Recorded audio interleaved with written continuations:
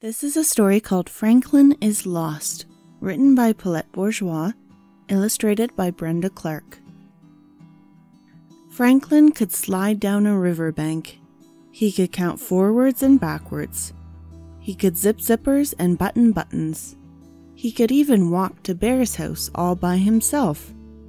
But Franklin was not allowed to go into the woods alone. One day Franklin said, "I'm going to play at Bear's house." "All right," said Franklin's mother, "but be home for dinner by 6 o'clock. She showed him the time with the hands of the clock. "And Franklin," she warned, "don't go into the woods alone." Franklin raced down the path, over the bridge, and across the berry patch. Bear was there. Fox was there. Goose and Otter were there. "I'm here," huffed Franklin. "What are you playing?" "Hide and seek," shouted his friends, "and you're it." Franklin started counting. Hide and seek was his favorite game. He wasn't very fast, but he was very clever. He knew Bear always hid in the berry patch. Franklin looked around. He saw a shaggy paw swipe at a branch of berries. "I see you, Bear," he called. Franklin spotted feathers and fur under the bridge. "I see you, Goose. I see you, Otter," he called.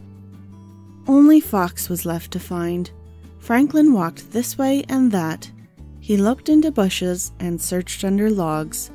He walked along the path and over the bridge, and without even thinking, he walked right into the woods.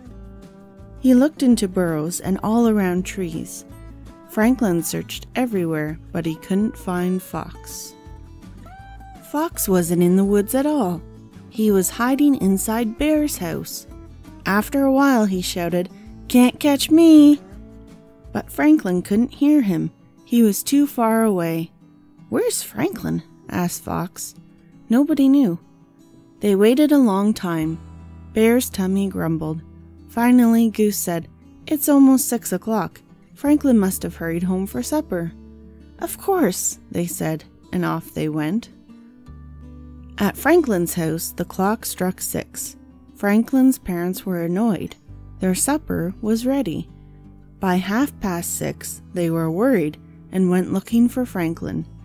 Franklin's father searched along the path. "Franklin," he called, "where are you?" Franklin's mother talked to his friends. "Where's Franklin?" she asked Bear. "Where's Franklin?" she asked Otter and Goose. "Where's Franklin?" she asked Fox. Nobody knew.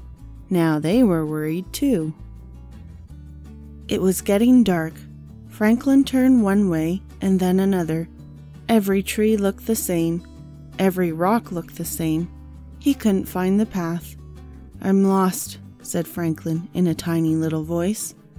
He couldn't remember which way he had come. He didn't know which way to go.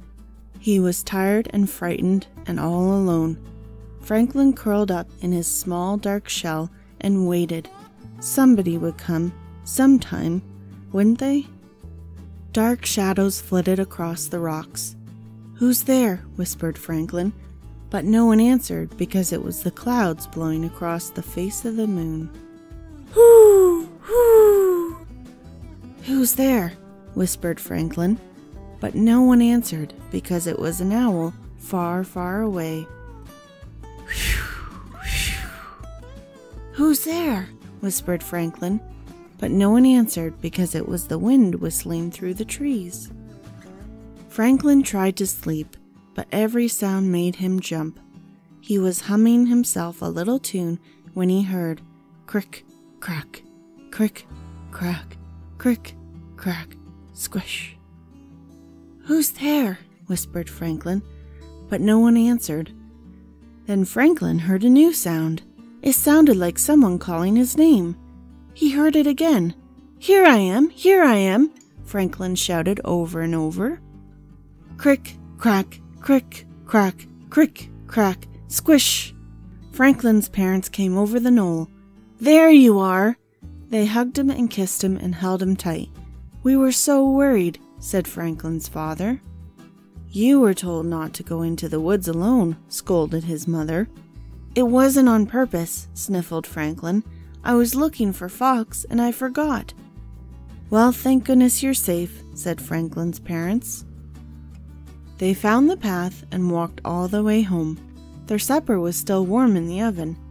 After 2 helpings of everything, Franklin had something important to say. "I'm sorry. I promise I'll never go into the woods alone again." "Even if Fox hides there?" said his mother. "Even if Bear hides there?" asked his father. "Even if everybody hides there," said Franklin. It was past bedtime. Franklin crawled into his warm, safe shell. "Good night, dear," said his parents. But no one answered because Franklin had fallen fast asleep.